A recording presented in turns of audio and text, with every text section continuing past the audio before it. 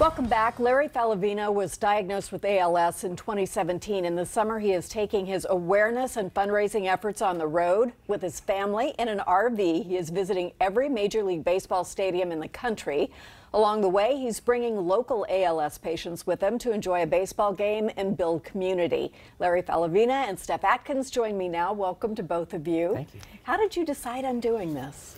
Well, you know, at the beginning of the year, I sat down and said, how do I want to say I spent 2019? And two things came to mind. I wanted to make memories with my family. I want to have an impact against ALS. And so we came up with the idea of going around the country and interviewing other people who'd been affected by ALS and telling their stories.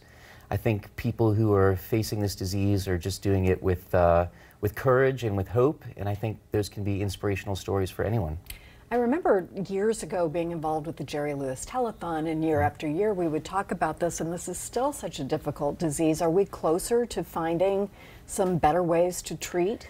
Yeah, I think, you know, this summer is the 5-year anniversary of the Ice Bucket Challenge. I remember that well. Yeah, I mean, you know, we did it too, and at the time I really didn't know what ALS is, but I think the funding, you know, that campaign raised $115 million, and in the 5 years since that campaign, there's been incredible leaps forward in research for ALS, and so I think there's some promising things in the works right now. Well, our fingers are crossed about that. You've met some pretty incredible people along the way, right? Definitely. Tell me a little more. You know, I think the things that really got me about the folks who are facing this disease is that they all have such great attitudes. They're positive and they are hopeful. And I wanted to share those stories. Again, I think those can be stories that are inspirational for anyone because, you know, we're all facing something. Yes, indeed. Steph, tell us about your diagnosis, because if I understand this, you have familial ALS, right? Which is slightly different and a little about fairly 10% rare. of the cases are familial, which means that it's genetic related. My mother passed it on to me, and I was diagnosed only because my mother passed away of ALS. Wow. So I had symptoms since 2007. My mother passed away in 2010 after a very aggressive 9 months. I am so sorry. And so I got diagnosed in 2011 and confirmed my gene mutation in 2012. And so how is this treated?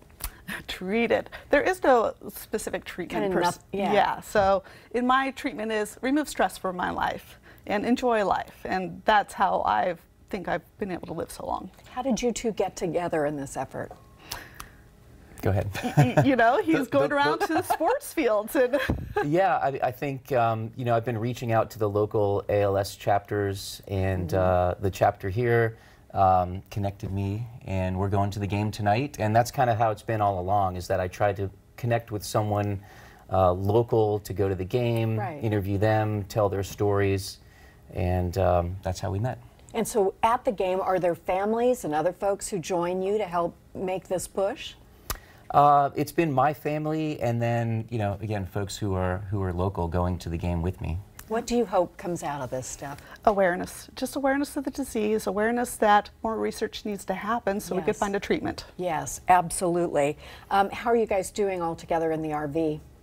I think we're holding up pretty well. My kids might have a different answer for you, but it's been great. I mean, you know, it's some long days, it's a lot of driving, some days can be really tiring, but I think we're all inspired by what we're doing here and just trying to make a big impact, and so that's worth pushing through.